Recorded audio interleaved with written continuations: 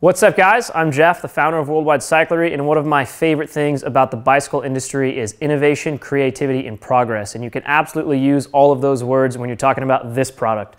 So this is from a new company, Trust Performance. It is the Message Fork. It is a carbon linkage fork that costs $2,700, and it is phenomenal, and we're gonna talk about it today.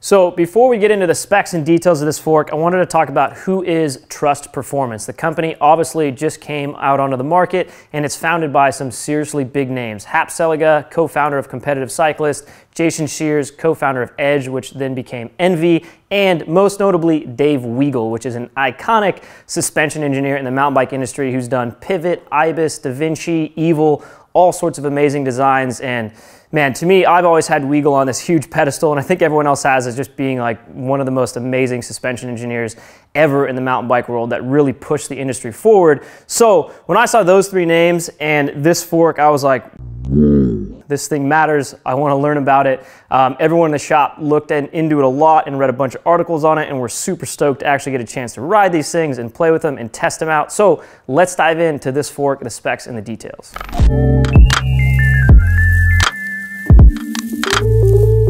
So it's really hard to talk about this fork because it's nothing like a normal fork. So a lot of the specs that you're kind of used to hearing about, like offset and travel and axle to crown, are very different because this fork is just so different. So to get into a lot of those little nitty-gritty things, please check the video description below. There's a link to a blog post where we go way more in depth on all of those little details and specs. I'm gonna keep it a bit high level here and mostly talk about how this thing actually works on the trail. But it has a 130 mil travel wheel path, which equates to 120 mil of linear travel. Linear travel is what a traditional fork has, also known as a telescopic fork.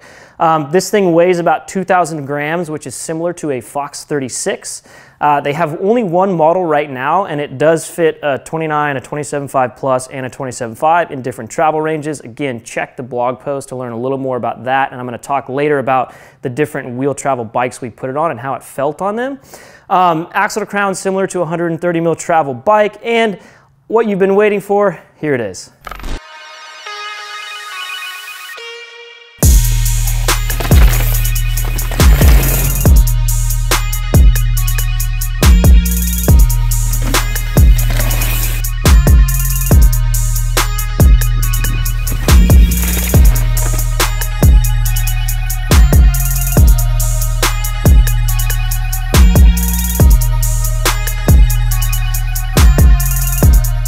So these forks out of the box come with a setup guide and an owner's guide, and that is very useful because you do set them up a bit differently than a traditional fork, as you would imagine. It's not all that hard though. It does have two air valves. So you've got an air valve right here, an air valve right there. They do need to have matching PSI. You have a single rebound adjustment. You have your two low speed compression adjustments right here. Open, medium, firm adjuster right there. So nothing too crazy in terms of like untraditional things that you're not used to, but you do need to set it up to Trust specifications. At least that's what I highly recommend. They basically detail, depending on your body weight and your riding style, exactly how to set this thing up in the setup guide. And again, it's nice and easy to follow. So if you have one of these, do that. We actually have one of these forks available for demo and purchase in our California and Pennsylvania location. So if you happen to be near one of our shops, you can come on in and we can get you set up on one of these things so you can try it out. And that brings me to the first warning about this fork. Do not parking lot test it. It feels very weird in a parking lot test, and I will dive into that in a little bit so we can actually talk about how this thing works.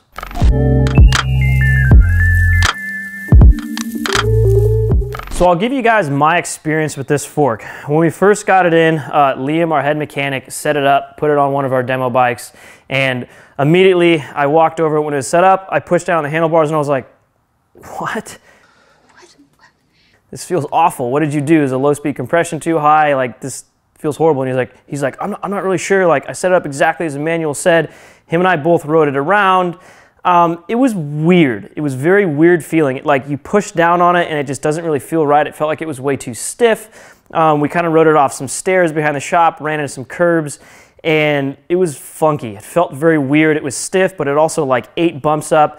And it was just, it was a mind trip how this thing worked. And then we contacted Trust and we're like, hey, we want to talk to you guys more about this so we can better understand how this thing works because it feels very weird.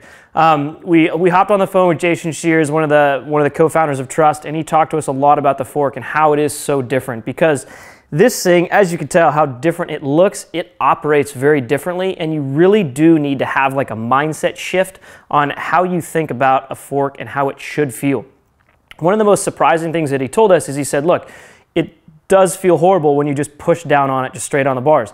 It's not supposed to feel good there. That's part of the engineering behind the thing. That's why I said a huge warning, do not parking lot test this fork. Because if you just hop on a bike on flat ground and bounce up and down and push on the fork, it feels like crazy stiff and rigid and not like you would expect a fork to feel like. But here's the weird thing that he told us to do. He said, put the wheel against a wall and push down on the handlebars. And when you do that, it is buttery smooth and plush, like more smooth and plush than any fork you've ever felt. And the reason that is because the way this is designed, bumps that are coming forward at the fork, those are the bumps that it just eats up. And he actually did tell us a trick that you can do, which is put this thing on your bike, pedal up to speed, take your hands off, and slam into a curb. I didn't have the balls to do it, but our guy Logan Mullally, who loves this fork, he had the balls to do it, and he did it, and it worked. I believe I can fly. I believe I can.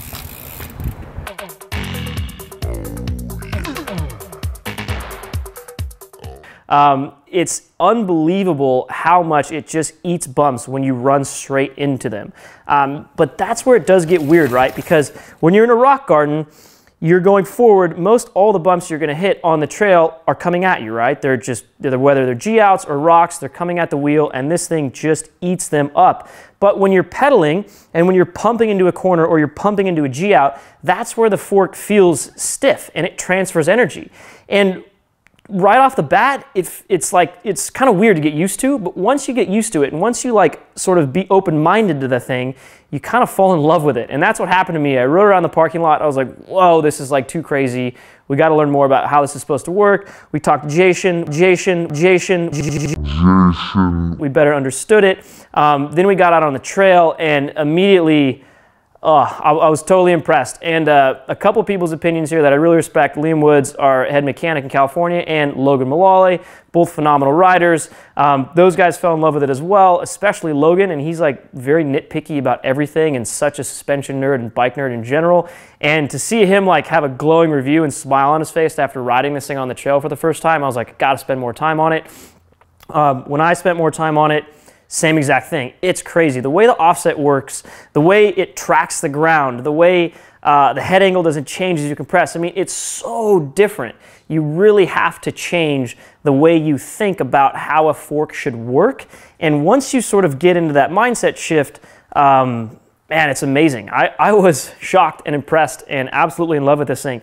It is super different. So do not parking lot test it. Test it on the trail. Man, those are the things I can really highly advise. The other thing that's interesting, I only got to spend time on it on an Evil to Falling, which is a 120 mil travel bike. Liam spent time on it on the Offering. To me, the way it feels stiff when you push down on it and when you pump and all of that sort of stuff, you do notice that when you're climbing and when you're riding the bike. And I could imagine if it was on a longer travel bike, it might feel weird because you have so much plush rear suspension and your front end feels stiff. When you're pumping, right? That's not gonna happen when you're running over bumps because then it's where this thing shines the most. The other weird thing where that sort of, I don't know what you could call it, sort of like handlebar push down really feels weird on this fork is that slap down effect. Slap the bass. Right, so like if you go off a drop or even off like a 3-stair or 5-stair and you sort of land back wheel first and you slap your front end down, it's pretty stiff, much more than a traditional fork is. And that can kind of feel weird at first. It's not like so stiff that you're like, oh my God, it's gonna break my wrist or it doesn't work. Like it still moves, but it's stiffer right there. So that is one sort of negative that I would say towards that stiffness feeling, but that stiffness feeling is sort of exactly what you want when you pump into a corner or push into a G-out or when you're climbing and you don't want the thing to bob. So very unique feeling fork, and I'm gonna bring in Liam real quick so he can tell you a little bit about his experience on the fork.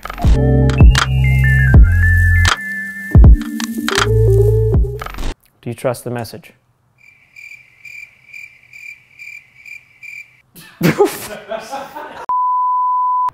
I do trust the message. It is a very interesting fork. It works completely different from any other fork I've ridden. Obviously, it looks extremely different. The most interesting thing I felt was front wheel tracking and traction. It was so improved over a normal fork that it totally made the ride, the trail, everything feel different, especially on the front end. Yeah, and that's a hard thing to sort of explain, like front wheel tracking and traction, but kind of what you get when you ride this thing is where you point the wheel, it just sticks and goes there. It almost feels like you're on sort of a monster truck, and wherever you point that front wheel, it just goes that way and like gives your bike stability and control that you're not used to. You feel it the same way, right? Yeah, and I think also at first it almost feels slightly like twitchy. Yeah. Because it is so stiff, and everything just is tracking exactly where you point it. Yeah, it is stiff. It's way stiffer than a traditional fork, and just laterally and just the way when you're turning the bars, like you can notice the stiffness. But in my opinion, it feels good like that. Like it works good. That stiffness is nice. Definitely. So tell me about the difference when you had it on the following versus the offering. So following is 120 mil travel evil. The offering is 140 mil travel evil. Yeah, so the following 120 rear, and you compare it with the 120 to 140 fork, and I think this is really where it feels at home. It has 120 mil of linear travel, 130 mil of wheel path, so it matches right up with the following. Yep. And it feels even front to rear. Now when I put it on my offering, which is 140 rear with a 140 to 160 fork, it felt like the rear end was moving more than the fork, especially in those compressions. Like hits. Yeah, totally. Those compressions, those G-outs, pumping. The rear end's way more plush, moving way more. And it also, actually the crown is slightly shorter than the forks running on the offering. So it does drop the bottom bracket. Head tube angle doesn't matter as much, but it puts your weight more over the front end. So you're kind of differently balanced than you'd be used to on that bike as well. Yeah, so pay attention to that. So this thing has an axle to crown that's really similar to a traditional fork at 130 mil travel. So if your bike is engineered around 130 mil travel, this thing will slap right on. If your bike is engineered around something that's 140 mil travel or 150, kind of like the offering, you're going to want to do something in terms of spacers, or maybe adjust your stem spacers so your handlebar height is similar to what you're used to, so it doesn't sort of throw off that feel. Yeah, one thing Trust did say is if you are adjusting axle to crown height, whether you're adding or decreasing that, keep your handlebar height the same. So if you're decreasing it, increase your stack by 20 mil, and put 20 mil spacers under your stem. Yeah, perfect. So, yeah, that makes a huge difference for sure. Yeah, and one of the things that was impressive about this fork to me was, man, just that overall feel once you got used to it. It does take a little getting used to, and probably same with you, right? How long did it take you to ride it before you really realized, like, oh, this thing's pretty damn impressive? I'd say like a full day of riding. Like a full day, like different trails, 3 hours on the bike before I was like, not only used to it, but also like impressed. And then you get used to it. The big difference is hopping on a traditional fork. Yeah, totally. Once you go hop on a traditional fork, handling's different, it feels different, so that's where you really notice it. Yep, I agree. Yeah, I think spending some time on the fork makes a big difference, and so you guys can check this out, here's some riding footage of ourselves and Logan Mullally shredding on this thing.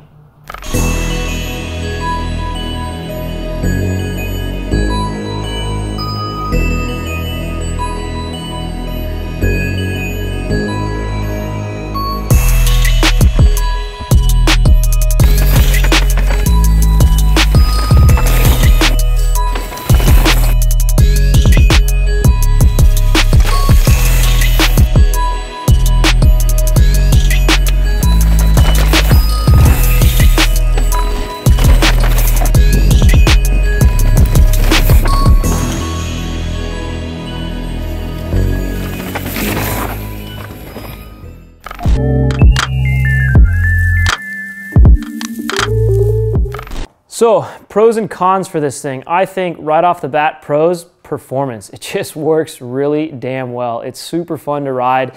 And like I said, probably 100 times by now, you do have to make a bit of a mindset shift and be open-minded because it does work very different than a traditional fork. but it works amazing. Once you get used to it, once you spend some time with it, it's incredible. Like the small bump absorption it has, how much it makes your bike track and stick to the ground and give you additional front wheel traction is amazing. So to me, that's the #1 pro for this thing. Probably next up is cool factor. So it's a $2,700 fully carbon fork, and your buddies probably don't have one. So there's some cool factor there. The other pro, look, it looks pretty damn cool. That's also a con because it's polarizing, right? You may be thinking this thing looks hideous, or you may be thinking, wow, that looks really cool and innovative. That's what the polarizing look is. So that is a pro and a con. Diving into cons, first thing I'm probably gonna get the most comments for in this video, price, $2,700. Not really cheap, not really that affordable for most people, and probably more expensive than a lot of people's entire bicycles. So that's kind of a con. Size variance, it's not available in too many different size variants for, you know, sort of like a cross-country bike or a long travel bike or a downhill bike. Like those are kind of wiped off the table. This is a little bit more trail/enduro-y bikes right now. So size variance would be a con right there. It's a touch heavy, so it's 2,000 grams, which is similar to a 36. In travel range, it's probably going to be more likely to be put on a bike that would traditionally run something like a Fox 34 or a RockShox Pike, and it's a touch heavy for that. Not a ton, but a touch. The other con is it is carbon.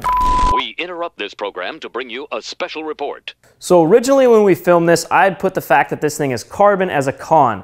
But the more I thought about it, maybe it's not a con and it's actually a pro. Initially I thought if you hit this thing on a rock, you could potentially destroy the thing. But then if you look at it compared to a traditional fork you have an exposed stanchion. If you even so gently even scratch an exposed stanchion on a traditional fork, you may or may not be able to repair it, and then you're gonna need an entire CSU upper portion of your fork to repair, which is very pricey. Whereas this thing, if you scratched it basically anywhere, you don't need to replace it. Carbon these days can take some crazy impacts, just like carbon rims, carbon frames, carbon cranks, carbon bars. So I don't really think it is a con. The more that I thought about it, and the more I thought about the advantages of not having an exposed stanchion, where if you crash, scratch your stanchion, you're screwed. This thing, you crash, you scratch it up. Yeah, you're gonna be bummed because you just scratched your really nice fork, but you're not gonna need to replace an entire CSU. So maybe that's not a con and maybe it's a pro. And at this price point, you should expect this to be made out of carbon and get all the advantages that comes with carbon, like stiffness and looks and all of that. The other thing I forgot to mention in the pros section was the service intervals. So all of the bearings in this fork have a lifetime warranty, and the damper service interval is nearly triple a traditional fork. It's at 250 hours. So a couple interesting little things there that I wanted to add to this video a couple weeks after we filmed it. That's about it for pros and cons. I mean, I'm definitely impressed with this thing. It's unique, it's interesting, it's innovative, and it works really damn well.